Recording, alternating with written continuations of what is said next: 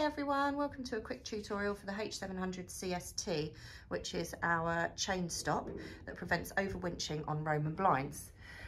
This can be used on any of our one-to-one control units, and here is the little chain stop. As you can see, it's transparent, so it's very discreet, and it's UV resistant, so it won't go brittle over time.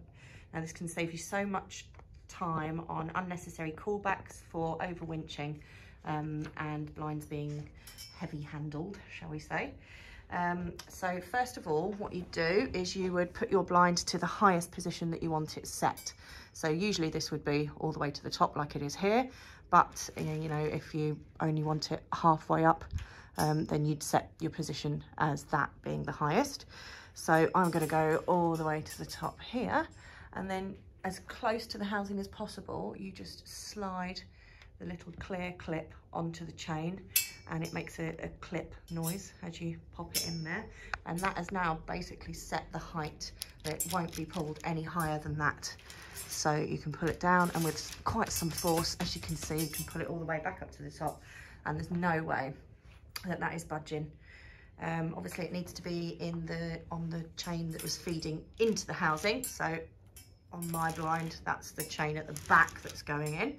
Make sure you pop it on that side of the chain. As mentioned before, these are for use with the one-to-one ratio control units, which is the fast pull-up. They're also sold in packs of 100, so they're great for contract use if you're ordering Roman blind systems in component form. In the kits, they are available with the H700 and the H800 up to size 180, which are the blind kits that have the one-to-one housing on.